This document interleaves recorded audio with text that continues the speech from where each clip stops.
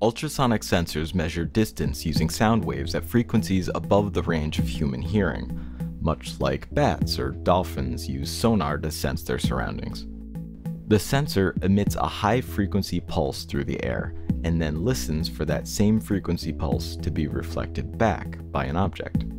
The distance from the sensor to that object is calculated by taking the time elapsed between sending and receiving and multiplying it by the speed of sound.